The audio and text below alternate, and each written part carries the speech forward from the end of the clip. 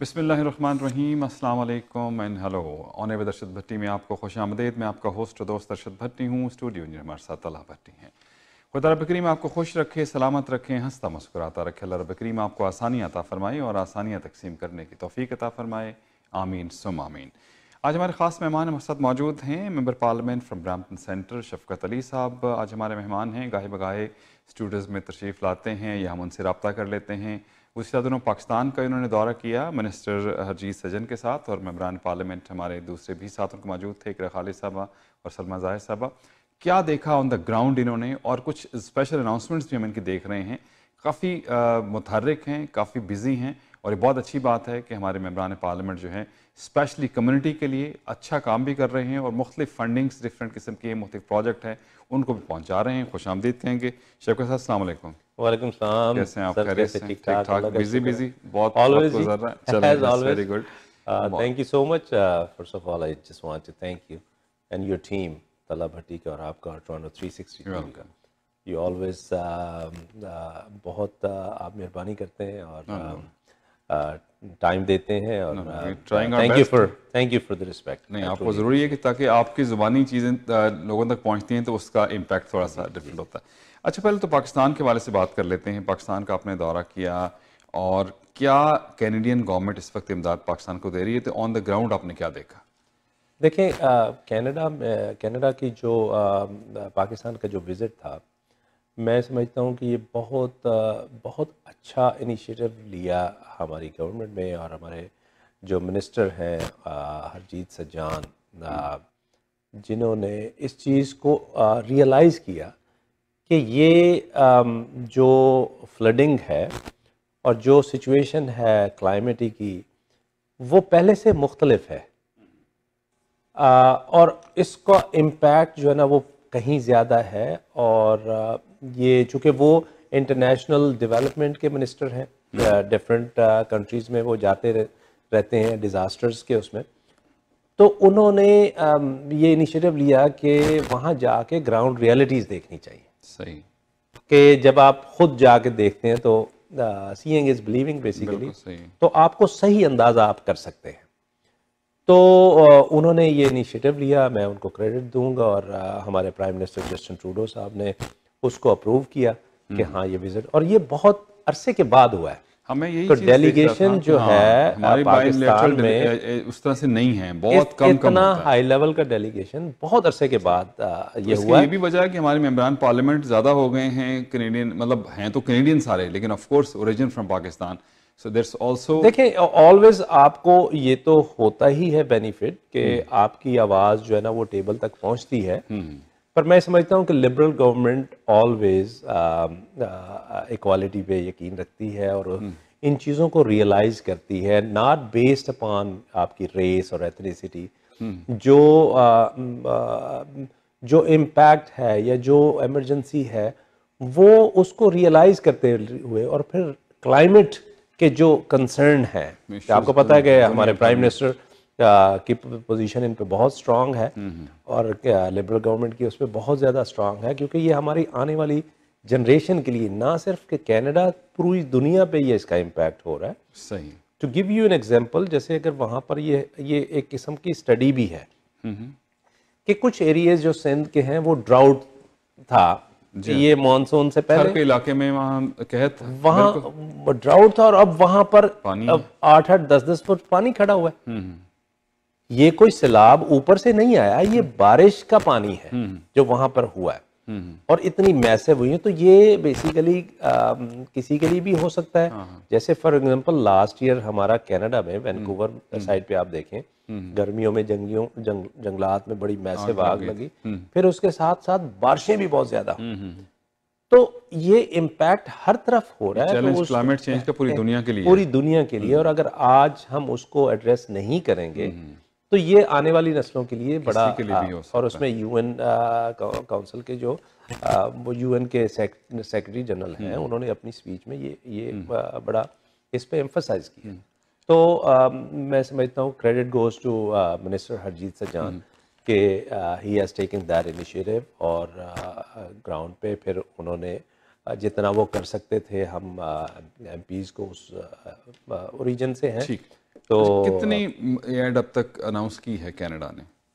دیکھیں کینیڈا نے جو انیشیلی تھا، ایک تو ہمارا جو ہے اگست 19 کو ایک $3 ملین کیا تھا UN کے تھرو. ابھی یہ شروع میں سلسلہ ہو رہا تھا، جون سے بارشیں شروع ہوئی ہیں، اس کو ریئلائز کرنے کے لیے کہ وہاں پر جو فوڈ سیکیورٹی ہے، ہیلتھ کرائسس ہیں، اس کو سپورٹ کرنے کے لیے. ٹھیک ہے.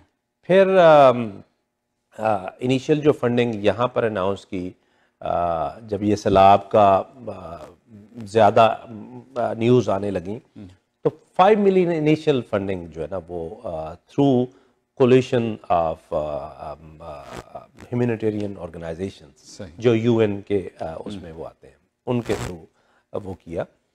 تو جب وہاں پر ہم گئے، جو صورتحال دیکھی، تو ہم وہیں پر تھے. پھر پرائم منسٹر جسٹن ٹروڈو صاحب نے یہاں پر 25 ملین کی جو ہے نا وہ ایڈیشنل فنڈنگ سپورٹ اناؤنس کی، اور اس کے ساتھ ساتھ 3 ملین جو ہے وہ میچنگ فنڈز کے لیے وہ اس کی اناؤنسمنٹ کی. تو یہ تقریباً 33 ملین کی جو ہے نا 33 ملین کی. اور اس کے ساتھ ساتھ پھر ایک اور پولیو کے لیے اس کی مد میں منسٹر نے لاسٹ ویک جب ہم وہاں پر تھے تو انہوں نے 20 ملین کی وہ اس مد میں اناؤنسمنٹ جو پولیو کو ریڈیکیشن کے لیے وہ بھی ایک اناؤنسمنٹ کی. اچھا، ابھی جب آپ گئے ہیں وہاں دیکھا پوری دنیا آپ کہہ رہی، کیونکہ ابھی بہت سے علاقے ایسے ہیں بلوچستان کے خاص طور پر سندھ کے کہ وہاں امپیکٹ بہت زیادہ ہے، لوگوں کو پتہ ہی نہیں ہے کہ وہاں کیا صورتحال. ابھی جو ہے وہاں پہ جو اینجلینا جولی جی ہالی ووڈ کے اداکارہ ہیں اور جو اقوام متحدہ کی وہ بھی ریپرزینٹ بھی کرتی ہیں، تو انہوں نے کہا کہ ایسی ڈیواسٹیشن جتنی ہے وہ کبھی دیکھی نہیں انہوں نے. سیم از ود دی جو ہمارے سیکرٹری جنرل ہیں اقوام متحدہ کے انتونیو گوتریس، وہ بھی کہا کہ ایسا صورتحال نہیں. بلکہ آج جو ہے امریکن پریزیڈنٹ نے بھی اس حوالے سب نے بات کی ہے. تو آپ کو نہیں لگتا کہ مزید کینیڈین گورنمنٹ کو اور امداد اس حوالے سے، بلکہ پوری دنیا کو ہی، ہم تو ایز اے کینیڈین گورنمنٹ کے حوالے سے بات کریں کہ زیادہ امداد دینی چاہیے تھی؟ دیکھیں اس میں جو اپروچ ہے ہماری گورنمنٹ کی اور منسٹر کی، اس کا یہ نہیں ہے کہ آپ ایک اناؤنسمنٹ کر کے اور پھر اس کے بعد جو ہے نا وہ آپ بیٹھ جائیں. کیونکہ وہاں جانے کا مقصد بھی یہی تھا کہ جا کے اسیسمنٹ کریں. اور اس میں جو میں بتاتا چلوں کہ ہماری جو ڈیلیگیشن میں یہاں سے میرے کولیگز جو ہے نا MP سلمہ زاہد تھیں اور MP اقرا خالد بھی ساتھ تھیں. جب ہم وہاں پر گئے ہیں تو وہ ہم نے جیسے کینیڈین ہائی کمیشن نے بھی ان کے سٹاف نے بریفنگز دی اس کے بارے میں. پھر ہماری بڑی ہائی لیول کی میٹنگز بھی ہوئی، جیسے پاکستان کے پرائم منسٹر کے ساتھ، سیکرٹری اسٹیٹس جو منسٹر ہیں ہنا ربانی کر ان کے ساتھ، جو اکنامک افیئرز ڈویژن کے منسٹر ہیں ایاز صادق صاحب، ان کے ساتھ بھی میٹنگ ہوئی. اور نیشنل ڈیزاسٹر جو مینجمنٹ ٹیم ہے ان کے ساتھ بھی ہماری. تو یہ بہت ساری بریفنگز جو ہے نا ہم نے لی، اور پھر ہم نے سائٹس کا وزٹ کیا. جیسے میں منسٹر صاحب کے ساتھ along with MP سلمہ زاہد ہم لوگ وہاں سے اسلام آباد سے سکھر گئے. اچھا. تو سکھر سے پھر ہمیں ہیلی کاپٹر سے انہوں نے دادو تک کا وزٹ کرایا.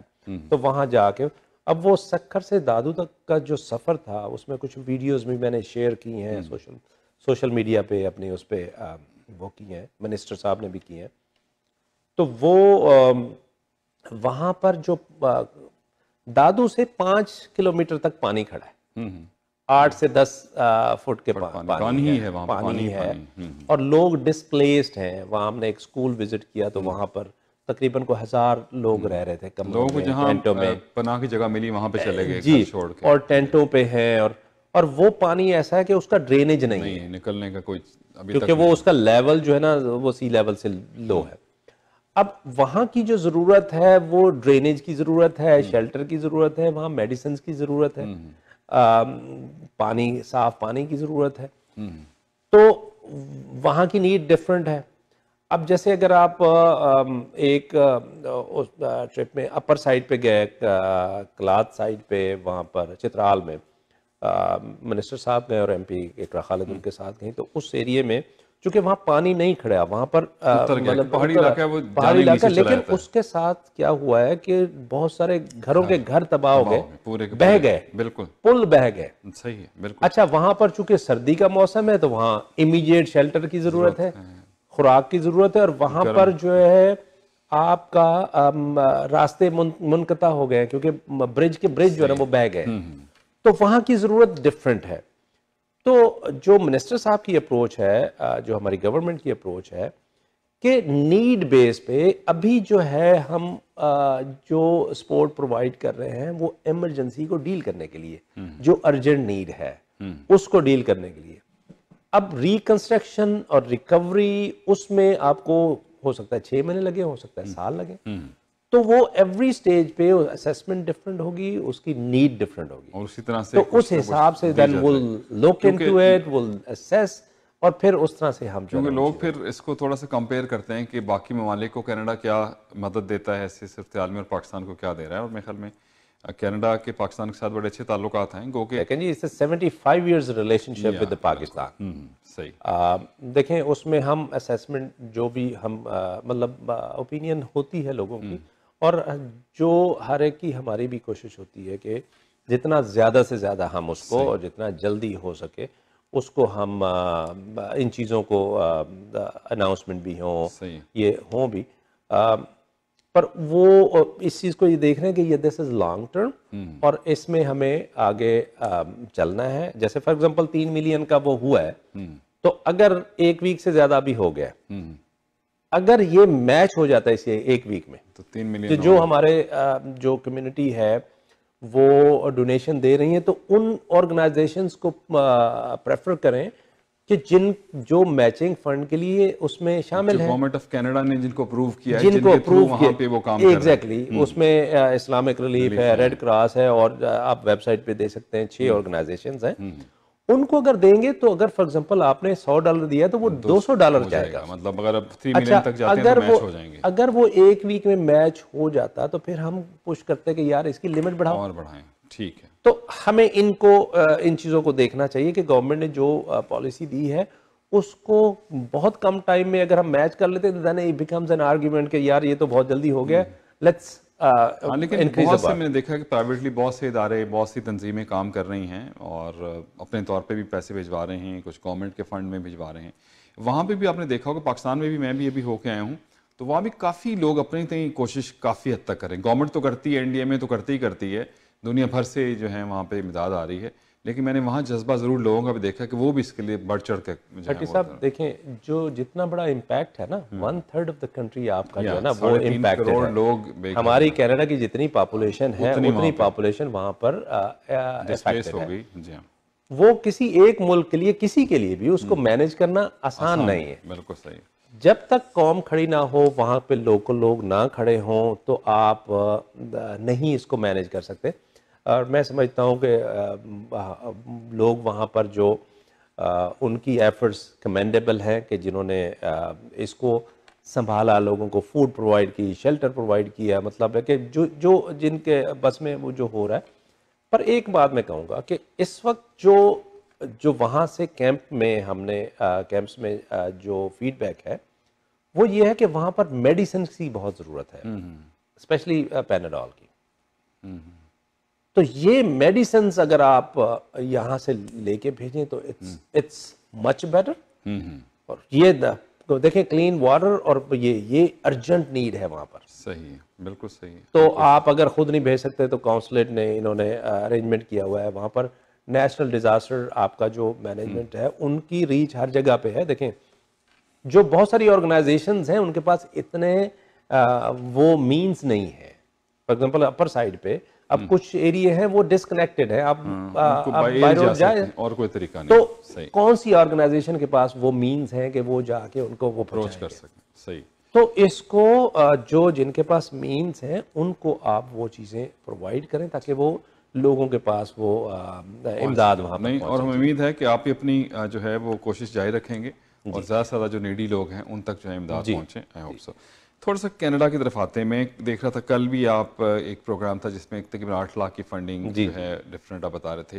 تو یہاں پہ جو کام ہو رہا ہے, جس آپ پروجیکٹس پہ کام ہو رہا ہے, وہ بھی میں چاہوں گا تھوڑا سا ہمارے دیکھنے والوں. بہت شکریہ بھٹی صاحب. میرے لیے جو برمپٹن سینٹر ہے وہ میرا مطلب بیسیکلی بیس ہے میری. وہ رائڈنگ کے لیے میری کوشش ہوتی ہے کہ وہ جتنا میں زیادہ میں کام کر سکوں, کیونکہ آبویسلی برمپٹن سینٹر کے ہی لوگوں نے مجھے ووٹ دینا ہے, اور انہوں نے الیکٹ بھی کیا ہے, اور انہوں نے ہی ووٹ آگے چل کے دینا ہے. تو اس کے لیے جو ڈفرینٹ ٹائپ کی فار ایگزامپل ایک ہاؤسنگ کا پروجیکٹ ہم نے کیا تھا منسٹر حسین صاحب نے, احمد حسین کے ساتھ, وہ کیا. کچھ ڈفرینٹ فنڈنگز ڈفرینٹ اس میں پروگرامز میں آتی رہتی ہیں. وہ ہر مہینے کو ایک آدھی الحمدللہ ہو جاتی ہے. ابھی کل یا پرسوں میرا خیال ہے میں نے ایک اناؤنسمنٹ کی منسٹر آف ہیلتھ کے بہاف پہ. ہمارے جائیں ڈکلو جو ہمارے ہیلتھ منسٹر ہیں فیڈرل کے, ان کے بہاف پہ 5 آرگنائزیشنز کو ہم نے $7,90,000 کی جو ہے نا وہ اس میں فنڈنگ دی ہے. اچھا, اس میں کیا ہے کہ کچھ urban areas, for example Toronto ہے, یہاں ہے, برمپٹن میں ہے, مساگا میں بھی ہوگا, کچھ ایریاز ایسے ہیں جو ہائی رائزز ہیں, اربن ایریاز ہیں, وہاں پر لوگوں کے پاس گرین سپیسز نہیں ہے کہ وہ نکل کے بیٹھ کے کو تھوڑا سا اس کو وہ کر لیں. تو ایک آرگنائزیشن کو اس کے لیے کہ وہاں ایسی جو ہم وہ کرتے ان ایکویٹیز ہیں کمیونٹیز میں, مارجنلائز کمیونٹیز ہیں, ان کے لیے اس طرح کا مطلب انوائرمنٹ ہو. اور وہاں جہاں ہم نے وہ کیا تو وہ ہائی رائز ہیں بریملی میں, تو وہاں پر ہم نے وہ کیا فنڈنگ. پھر کچھ ایسی کمیونٹیز ہیں جہاں پر مینٹل ہیلتھ کے ایشوز جو نا ہیلتھ ان ایکویٹیز ہیں, ڈسکریمنیشن ہے, مطلب اس طرح کی اس پہ اویئرنیس دینے کے لیے, ان کو کاؤنٹر کرنے کے لیے. تو وہ ڈفرینٹ آرگنائزیشن ڈفرینٹ اس میں کام کر رہی ہیں جو مینٹل ہیلتھ کے ایشوز پہ وہ امپیکٹ آپ نے دیکھا ہے کہ کووڈ میں ہوتا ہے. جی ہاں بالکل فرق. تو اس کو بیلنس آؤٹ کرنے کے لیے ہم مطلب یہ اس طرح کی چیزیں ہماری گورنمنٹ کر رہی ہے. Every one should have equal opportunities. ہاں نہیں, میں دیکھ رہا ہوں کہ آپ کے ریگولرلی جو ہے آپ کی جو ہے وہ ہمیں جو ای میلز آتی رہتی ہیں, جس میں پتہ چلتا رہتا ہے چیزیں جو ہیں وہ ہو رہی ہیں. تو برمپٹن سینٹر والے تو خوش ہیں کہ آپ جو ہے کام ریگولرلی اس حوالے سے کر رہے ہیں. جتنا اللہ نے بساط دی ہے اپنی سمجھ کے حساب سے, جتنا ہو سکتا ہے اتنا کوشش کرنے کا. اچھا, ابھی تھوڑا سا پولیٹیکلی تھوڑا سا دیکھ لیتے ہیں. مجھے لگتا ہے کہ لبرل گورنمنٹ جو ہے وہ کمفرٹیبل زون میں ہے, ان کو کوئی پرابلم نہیں ہے. گو کہ پچھلی دفعہ آپ کی گورنمنٹ جو ہے وہ مینورٹی گورنمنٹ تھی, لیکن کچھ آپ کا تھوڑا سا NDP کے ساتھ جب سلسلہ رہا, تو ابھی ٹھیک ہے جو کچھ چاہ رہی ہے گورنمنٹ کر رہی ہے, امپلیمنٹ کر رہی ہے, کام کر رہی ہے, کیونکہ ہم دیکھ رہے ہیں کہ کافی کمفرٹیبلٹی ہے, کوئی پرابلم نظر نہیں آ رہی. دیکھیں, ہم آلویز بلیو کرتے ہیں ڈیلیورنگ ٹو کینیڈین. جو مینڈیٹ کینیڈینز نے دیا لبرل گورنمنٹ کو کووڈ کے بعد, جو مینڈیٹ دیا ہے اس میں ہم اس کو deliver, weather is child tax ہے, ویدر از ابھی ڈینٹل کیئر ہے, ابھی مطلب ریسنٹلی نئے اس میں وہ آ رہا ہے. تو مطلب ٹو سپورٹنگ کینیڈینز اور انوائرمنٹ ہے یا جاب کریشن ہے. آپ دیکھیں کہ G7 کنٹریز میں اس وقت ہمارا GDP گروتھ اور ہماری ڈیٹ ریشو وہ مطلب ہم were in much better position میں, جس طرح اکانومی ریکوری ہو رہی ہے. تو میں سمجھتا ہوں کہ ہم لبرل گورنمنٹ, ہمارے پرائم منسٹر جسٹن ٹروڈو اور team, we believe in delivering. باقی چیزیں جو نا وہ لیو اپ ٹو کینیڈینز کہ وہ کیا اس کو سمجھتے ہیں. کیونکہ اگر آپ ڈسٹریکٹ ہو جاتے ہیں, نیگیٹیوٹی میں پڑ جاتے ہیں, then you lose your focus. جو آپ کی جاب ہے کہ آپ نان پارٹیزن ہو کے کینیڈینز کے لیے جو مینڈیٹ دیا ہے اس کو آپ ڈیلیور کریں. صحیح. اچھا, آپ کی اپنی, کیونکہ بیسیکلی اسپیسیفکلی ہم آپ کی کانسٹیٹوئنسی کے حوالے سے ہی بات کریں گے, وہاں اگر لوگوں کو کوئی پرابلم ہے, کیا طریقہ ہے آپ سے کانٹیکٹ کرنے کا؟ ایک تو آپ کا کانسٹیٹوئنسی آفس ہے, ای میل, ویب سائٹ, فون نمبر, کیسے آپ سے کانٹیکٹ کرتے ہیں؟ دیکھیں, بیسٹ وے جو ہے آپ گوگل کریں شفقت علی MP, آپ کو ای میل اس میں فون نمبر بھی ہے, ای میل بھی ہے. ٹھیک ہے. تو best way to send an ای میل. اگر آپ کو ارجنٹ کال کرنی ہے تو آپ کو کال, میرا اسٹاف although کہ ہمیں 1 سال ہوا ہے مجھے ایم پی بنے ہوئے, اس میں ہم نے آفس بھی موو کیا ہے, اسٹاف بھی ریکروٹ کیا ہے, لیکن الحمدللہ I'm grateful to my team کہ they're very responsive, very responsible, اور ہم کوشش کرتے ہیں کہ کوئی بھی کال کرتا ہے, جیسے جو ہمارے کنسٹیچوئنٹس ہیں, ریزیڈنٹس ہیں, ان کو میں ایک چیز کہتا ہوں کہ یار کوئی بھی اگر کوئی ایشو لے کے آتا ہے نا تو اس کو اس طرح سے سمجھیں کہ یہ ہمارا اپنا ایشو ہے. صحیح. تو ہم اس کو جو ہماری کیپیسٹی میں ہوتا ہے بیسٹ پاسبل ہم اسسٹ کرنے کی کوشش کرتے ہیں. صحیح. تو بیسٹ وے ہے کہ گوگل کریں, اور اس میں ویسے بڑا سمپل سا ای میل ہے shafqat.ali@parl.gc.ca. جی ہاں, ویسے بھی گوگل پہ ہیں تو سارا کچھ ڈیٹیل مل ہی جاتی ہے. جی جی. اچھا, کیا آپ نے بھی دیکھا کہ کیا مسائل کیا ہیں بیسکلی, زیادہ کیا ہیں وہاں پہ برمپٹن سینٹر میں؟ اگر آپ دیکھیں دیکھیں لوگوں کے مسائل جو ہے وہ زیادہ تو لوگوں کے امیگرینٹس کے ایشوز آتے ہیں. صحیح. اب دیکھیں کووڈ کی وجہ سے ایک تو ہماری امیگریشن بڑی بہت ہے ہمارے لبرل کے ٹائم میں, بیک لاگ بھی اگر آپ دیکھیں I would inform you کہ ہمارا جو بیک لاگ 54% ہم نے اس کو کور کر لیا ہے, اور by the and of this year 80% ہم اس کو کور ہو جائے گا.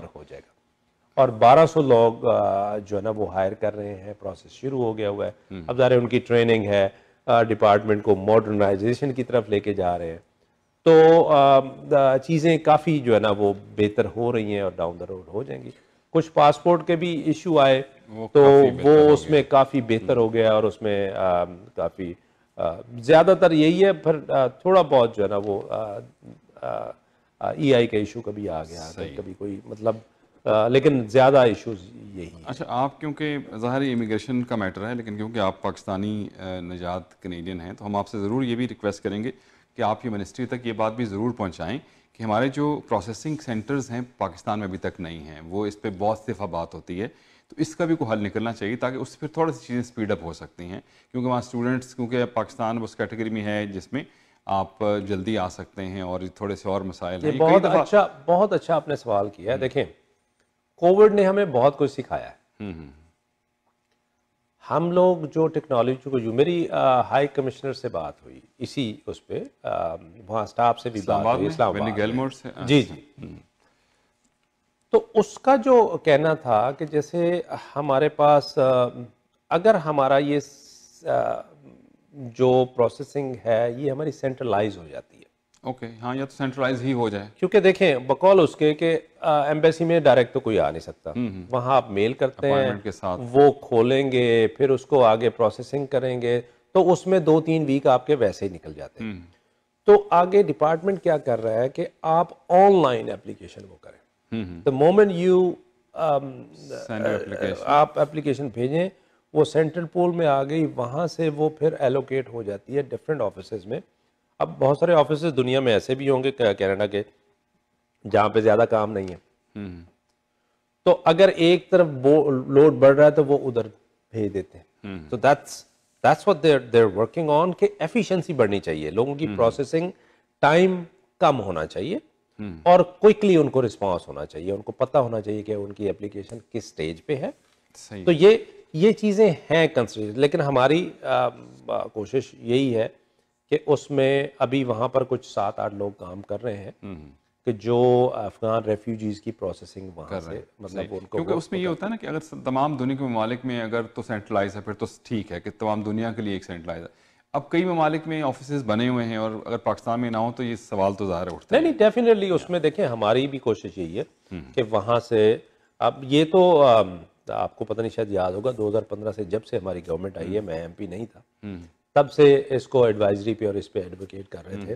اور اس وقت میں بتاؤں کہ ہمارے دوستوں کی میموریز تھوڑی شارٹ ہو جاتی ہیں کہ اس وقت اسپانسرشپ کے کیسز کو 4-4 سال لگتے تھے, جو کہ اب وہ 12 سے کووڈ کی وجہ سے 23 مہینے ہیں, لیکن ہم اس کو 12 مہینے کے سٹینڈرڈ ٹائم پہ لے کے جانے والے ہیں. صحیح ہے. تو لیکن جیسے لبرل گورنمنٹ آئی تو وہ 8 سے 12 مہینے میں ہو رہے تھے ہمارے کیسز. صحیح. نہیں دیکھیں چینج ٹیکنالوجی نے تو بہت چینج کی ہے. ابھی جیسے ارائیو کین کی ایپ ہے, اب سارا معاملہ کسٹمز امیگریشن اب سب کچھ آپ وہاں سے کر کے آتے ہیں, آپ کو یہاں پہ بہت ہی ٹائم کم لگتا ہے, آپ سمپلی اپنا تو یہ اس قسم کے کام اگر سینٹرلائز ہو جائیں اور آپ کو نظر آ رہے ہوں کیسے ہو رہا ہے تو میرے خیال اس سے اچھی کیا بات ہو سکتی ہے. I think it's that is, اگر یہ ہو جائے ماڈرنائز ہو جائے ہمارا سسٹم, تو اس میں جب لوگوں کو رزلٹ سامنے پتہ لگنا شروع ہو جائیں گے. اب زیادہ تر ہمارے پاس جو کیسز آتے ہیں وہ اسٹیٹس کے, ان کو پتہ نہیں ہوتا کہ کیا کس سٹیج پہ. صحیح. اچھا کچھ تو کوئیوں کو تو پتہ ہوتا ہے کہ یار یہ اس کا اپلیکیشن اتنا پروسیسنگ ٹائم اتنا ہے, کیونکہ ایک ہی جواب ہوتا ہے کہ ان پروسیس ہے, نہیں وہ دیکھیں پتہ نہیں چلتا کیا ہے. اس میں یہ ہے نا کہ فار ایگزامپل اسپانسرشپ کا جو کیس ہے اس کی اگر کوئی ایک سرٹن منتھ ہے, ہاں اس کے اندر نہ ہو تب آگے, اگر وہ ٹائم پورا ہو گیا تو پھر آپ مطلب آپ ہیلپ. لیکن وہ اس میں بہت سارے کیسز میں جو میں دیکھتا ہوں ایسے بھی آتے ہیں ابھی ٹائم نہیں پورا ہوتا, اور وہ پہلے اس کو وہ کوشش کرتے ہیں کہ کسی طرح جو ہے نا وہ ایکسپیڈائٹ ہو جائے. وہ اس لیے ہوتا ہے کہ کئی اپلیکیشن سیدھی سیدھی ہوتی ہیں, وہ فوراً ہو جاتی ہیں, تو لوگ کہتے ہیں کہ شاید یہ اگر 8-10 مہینے میں ہوگی تو ہماری بھی ہو جانی چاہیے. کیونکہ every case is different, every person to person very کرتا ہے, آف کورس. ادھر سے اور جناب کچھ اور آپ ایڈ کرنا چاہیں کیونکہ آلموسٹ میرے پاس جو کوشچنس تھے وہ میں نے نہیں, بس بہت شکریہ. میں دیکھنے والوں کا بہت شکریہ ادا کرتا ہوں کہ, اور آپ سے ریکویسٹ کرتا ہوں کہ جو پاکستان میں سچویشن میں دیکھ کے آیا ہوں, اٹ از ہارٹ بریکنگ, اور پاکستان ان ڈائر سچویشن, وہاں کے لوگ, ان کو ہیلپ کی ضرورت ہے. اور آپ سے میری گزارش یہ ہے کہ آپ اگر کنٹریبیوٹ کرتے ہیں, ڈونیٹ کرتے ہیں, تو پریفرنس میں یہ آپ سے ریکویسٹ کروں گا کہ جو میچنگ فنڈ ہے اس کو پریفر کریں, تاکہ یہ فنڈ ایک ویک میں میرے حساب سے یہ میچ ہو جانا چاہیے تھا, ابھی نہیں ہوا. اگر یہ میچ ہو جاتا ہے تو دین we can go back and ہم ریکویسٹ کر سکیں کہ یہ ہماری لمٹ جو ہے نا بڑھائیں. تو اس کے لیے, اور اگر نہیں آپ پریفر کرتے تو دین وچ ever means you want to use, please medicines کی بڑی اشد ضرورت ہے, اس کو آپ یہاں سے لے کے بھیجنا چاہیں تو بھیجیں. فوڈ جو ہے نا وہ وہیں سے پریفر کریں تاکہ آپ کے ایکسپنس بچیں, اور ان لوگوں کو زیادہ سے زیادہ وہاں پر ہیلپ پاکستانیوں کی آپ کر سکیں. اور اس کے ساتھ ہی بہت شکریہ. اگر آپ کو کوئی کویسچن, سجیشن اور آئیڈیا آپ شیئر کرنا چاہتے ہوں, کوئی سجیشن وہ کرتے ہوں, کوئی ہو, تو میرا ای میل ایڈریس ہے shafqat.ali@parl.gc.ca. اس پہ آپ kindly do send me N E mile, and if I can be of any help please do not hesitate to reach out to me. Thank you very much. بہت شکریہ شفقت صاحب آپ کا, اور پھر نیکسٹ پروگرام میں آپ سے بات کرتے ہیں. شفقت علی صاحب member parliament from Brampton centre ہمارے ساتھ موجود تھے, اور یقیناً کمیونٹی کے لیے, اپنی ساری کمیونٹی, ایکچولی ان کے لیے تو تمام کمیونٹی, یہ تمام کمیونٹیز کے ممبر پارلیمنٹ ہیں. آف کورس پاکستان نژاد ہیں تو کوشش ان کی بھی ہوتی ہے کہ آپ کے مسائل جو حل ہو سکے, جیسے انہوں نے بتایا. shafqat.ali@pearl.gc.ca پہ آپ ان کو ای میل کر سکتے ہیں. گوگل پہ آپ شفقت علی ڈالیں گے, MP برمپٹن سینٹر, تو آپ کو ان کے تمام کانٹیکٹس مل جائیں گے. اور یہ بڑی اچھی شروعات ہیں کہ بہت عرصے بعد پاکستان کا جو ہے اور کینیڈا کے جو ریلیشنز ہیں, کیونکہ پچھلے پروگرامز میں نے بات کی تھی کہ کم بھی لوگ یہاں پہ آئے ہیں, بلکہ میں نے امیگریشن منسٹر, فارن منسٹر جو ہماری کینیڈین فارن منسٹر ہیں, ان سے بات کی تھی کہ یہ بہت کم ہوتا ہے. تو انہوں نے کہا کہ میں جلد ہی جو ہے وہ پاکستانی فارن منسٹر سے جو ہے بات کرنے والی ہوں, پھر ان کی ملاقات بھی پچھلے دنوں میں ہوئی ہے. یہ بڑا امپورٹنٹ ہے. اور جیسے انہوں نے ذکر کیا کہ پاکستان کی صورتحال جو ہے سندھ میں اور بلوچستان میں اور شمالی علاقہ جات میں بہت بری ہے. وہاں لوگوں کو شدید مدد کی ضرورت ہے, جتنی بھی آپ سوچ سکتے ہیں اس سے زیادہ مدد کی ان کو ضرورت ہے. اللہ نے اگر آپ کو دیا ہے تو ضرور ان کی مدد کیجیے. خدا رب کریم آپ کے لیے بھی آسانیاں کرے گا. مشکل میں جو وقت ہے, مشکل میں جو لوگ ہیں, ہمارے اپنے لوگ ہیں, ان کی دل کھول کر مدد کیجیے. خدا رب کریم ہم سب کے لیے آسانیاں پیدا کرے. دعا میں رکھیے گا یاد, حوصلہ نہیں ہارنا, حوصلہ بھی کوہارنے کی چیز, and always follow it.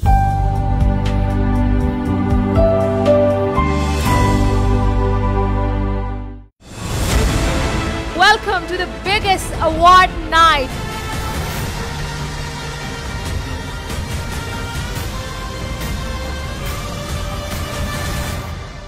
آپ نے صحیح سنا, کینیڈا میں 8th ہم ایوارڈز ہو رہے ہیں 24 سپٹمبر کو 8th ہم awards in Toronto, Canada at the first Ontario Center. تو اگر آپ لوگ چاہتے ہیں کہ مجھ سے ملیں تو جلدی سے جائیں اور اپنی ٹکٹس بک کرائیں. On 24th September 2022 at the first Ontario Center. تو go and book your tickets now. To book your tickets, log on to humawards.ca. And I'll see you guys at the first Ontario Center. Bye.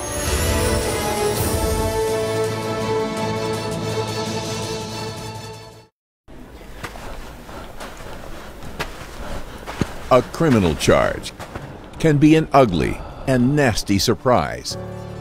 Don't let bad decisions or unfortunate circumstances take control of your life. The criminal lawyers at Alam Law Chambers will listen to your story and develop the best defense for you.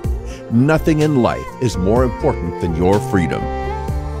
Reliable and affordable. Alam Law. वक्त के साथ साथ हर चीज की कीमत बढ़ती है, मगर कामयाब है सिर्फ वो लोग जो इसकी घन गरज को समझते हैं। तो मिलिए रियल एस्टेट मार्केट के experienced real estate professional Wajid Malik से। GTA में रियल एस्टेट मार्केट के हर अंदाज से वाकिफ। आप फर्स्ट टाइम बायर हैं या एग्जिस्टिंग ओनर जो घर खरीदना या बेचना चाहते हैं, contact now Wajid Malik at 416-827-3333। Wajid Malik, trusted name in the community. Are you looking to strengthen your brand or launching a new business or product? Let me tell you, promotional products are the most economical way to build a relationship with the customer. Yeah, like here on padspromo.com, they have everything from apparel, awards, bags, drinkware, fun, headwear, health, office, tech, and more. Wow, they really have everything under one roof. Call now, 416-710-6777. Or visit padspromo.com. A harsh but true reality is that clean drinking water is inaccessible to many people living in third world countries. With the support of our donors, Muslim Welfare Canada has been successful in providing clean water through the digging of water wells and the installation of hand pumps for people living in remote and desert regions. Donate a well for $2,000 or a hand pump for $600. Call 1-866-754-3111 or visit mwcanada.org.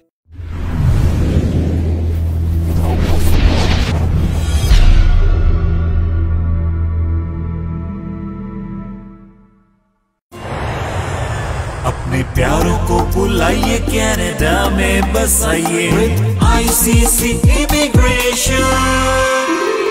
मुस्तकबिल संवारे आसानी के साथ ICC के साथ। ICC immigration की RD, MD और उनकी professional team head office Mississauga से आपको सर्व कर रही हैं। Business visa, student visa, work permit, sponsorship या किसी भी अप्रूव कैटेगरी में आप अपने प्यारों को कनाडा बुलाना चाहते हैं तो अभी कॉल कर लें 905-461-2424। It's 905-461-2424। ICC immigration.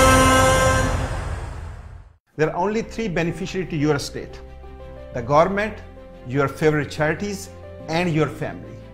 Which 2 would you choose?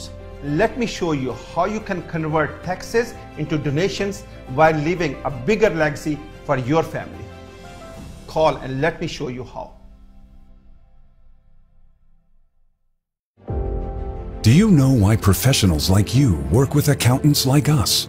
Because at Dean & Associates, we treat your business like our own and give you the best tax advice according to your specific situation. Dean & Associates' experienced CPAs and tax accountants have helped hundreds of clients and successfully managed their accounting and tax scenarios. With over 45 years of combined experience, Dean & Associates Accounting is a leading choice for incorporated professionals, small to medium-sized businesses, death and estate taxes, US-Canada cross-border taxation, audits, reviews, and other assurance engagements, profit, non-profit, and registered charities, CFO services, and non-resident tax matters. Whether you need CRA and IRS representation or you're looking for a leading-edge tax strategy, we would be most pleased to help you at our 5 convenient locations across Ontario. Call Dean & Associates Accounting today at 647-273-3094 or visit deanassociates.ca.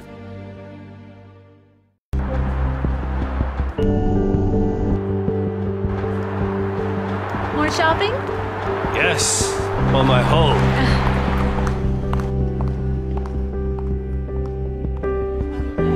Welcome to Pan Am Blinds Limited. My name is Bobby, and I would like to introduce our very newest product. It is only with us with Pan Am Blinds in improved. It's combination of and silver shades, so Venus shades, or a Shangri-La shade. So it's a very unique and new product in different color. It's an energy saver. You can save your 85% energy, and also it has child safety features over here. If you see here, if it goes down, it will open itself and you will see through from this, but ultraviolet rays controlled.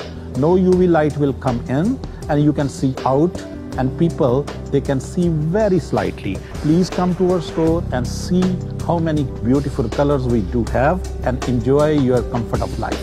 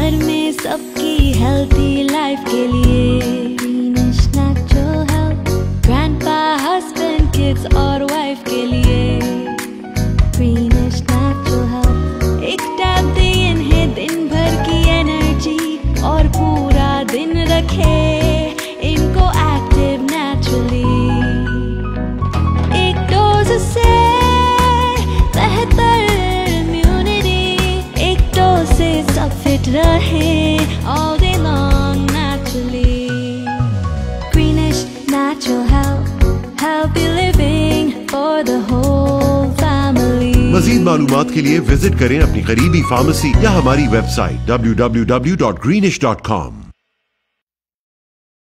Dixie Electronics and Appliances is your #1 destination for electronics and appliances. Choose from TVs and home audio that will entertain your whole family, to home comfort essentials for your living space, and a wide selection of appliances to build your perfect kitchen. From selection to delivery, Dixie Electronics is everything you need. Price match guarantee and 0% financing available, all under one roof. Come today at 5120 Dixie Road, Mississauga, or visit the website at dixieelectronics.ca. Wellness awaits you at Dairy Health and Wellness Center, where we work closely with you to provide the most comprehensive rehabilitation services. We are here to help you live a happy, healthy, and vibrant life so you can reach your health potential and goals through exemplary chiropractic, physiotherapy, massage therapy, acupuncture, naturopath, foot orthotics, compression stockings, braces, and supportive therapy protocols. We strive for excellence through diligent care, patient treatment, education, and satisfaction. Our practitioners are highly qualified and can provide a wide range of services to people of all ages. Book an appointment today at 905-956-5330 or visit dairyhealthwellness.com.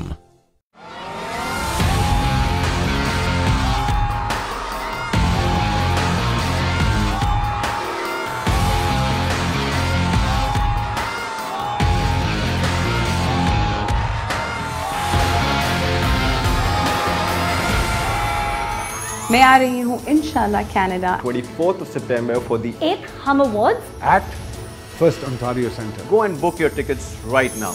On 24th September 2022 at the First Ontario Center. ارے یار آپ لوگ ابھی تک گئے نہیں. To book your tickets, log on to humawards.ca. آ رہے ہیں ہم آپ کے پاس. لو جی ہم آ رہے ہیں.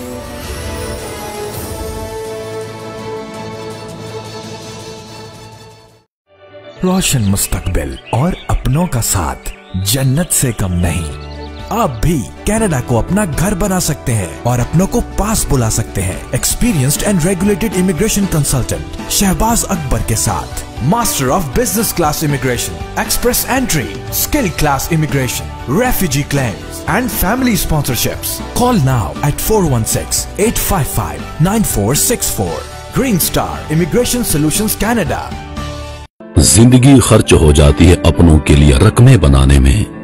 हमें अपना बना लो थोड़ी रकम बचाने में। आज ही कांटेक्ट करें इंश्योरेंस बाजार के ऑफिस अपनी ऑटो, होम और लाइफ इंश्योरेंस के लिए 4168171313 या विजिट करें www.insurancebazar.ca।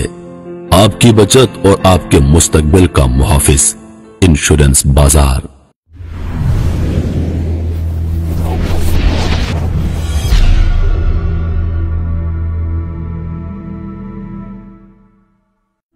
In times of trouble, what do?